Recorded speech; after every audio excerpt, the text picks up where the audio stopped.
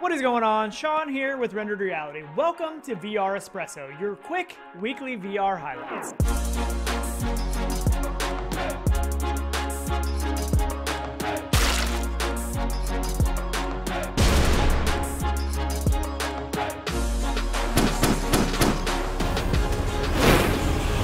The month of December is setting the world of VR on fire with amazing releases to look forward to.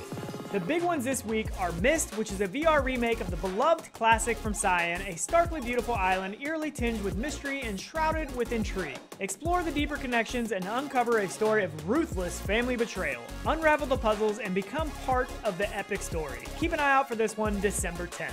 The other big game this week is Medal of Honor Above and Beyond. We have all been excited for this one for a long time, with what looks to be an amazing single-player campaign and online multiplayer. A lot of us have become a little bit concerned with the massive file size of this game and the recommended specs of an RTX 2080. Ouch. We will have to wait till December 12th to know for sure, but I really hope Respawn does this one justice and blows us all out of the water. Resolution Games is no stranger to VR games. With games like Akron Attack of the Squirrels, Cookout, Blast On, and many more, they have announced a new upcoming VR title that they are calling Demeo. I don't even know how to say it. They are calling all RPG fans to unite in VR. A dark force has taken over the underworld in the upcoming RPG dungeon crawler, and it's a world you're probably not going to survive alone. It appears this is going to be a turn-based RPG dungeon crawler game with tabletop gaming inspirations to emulate that classic board game experience. And one of the best parts is that it is going to be a multiplayer title. This game may bring a whole new meaning to the game night. Set to release in 2021, coming to Quest, Rift, and Steam, as well as a non-VR title that is going to be playable with PC players and VR.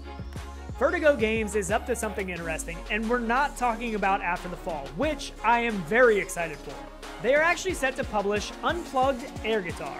Yep, you heard it right. Rock out with your hands out. Utilizing the hand tracking of the Oculus Quest headset, relive your glory days shredding on your air guitar, or maybe the glory days of Guitar Hero Concert. This is set to release in 2021, and it will be interesting to see if the Oculus Quest hand tracking will be good enough to make this a compelling experience. I am just a little bit skeptical.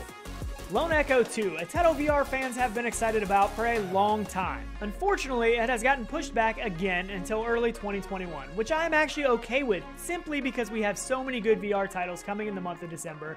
I just simply don't have enough time to play all of them and enjoy them as much as I would like. Either way, I don't think this title will disappoint, and it'll probably be worth the wait.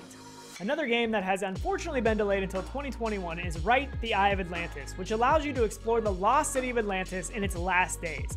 From the trailer, it is looking really good, but you have to wait until January 27, 2021 to go exploring.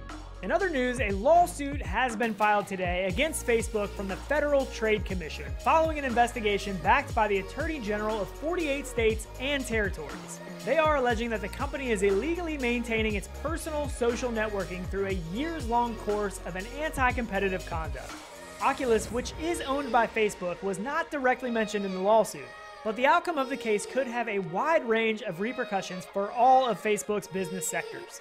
We will have to wait and see what comes of this, but leave your thoughts on this matter in the comments below.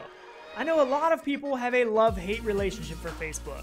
Without Facebook, VR may honestly not be where it is today, but I think a lot of people would agree that they have a little bit of shady business practices. And that's it for this week's VR Espresso. We hope you have a blast playing some newly released VR titles this week, and we hope to see everyone here Saturday morning for Coffee and VR.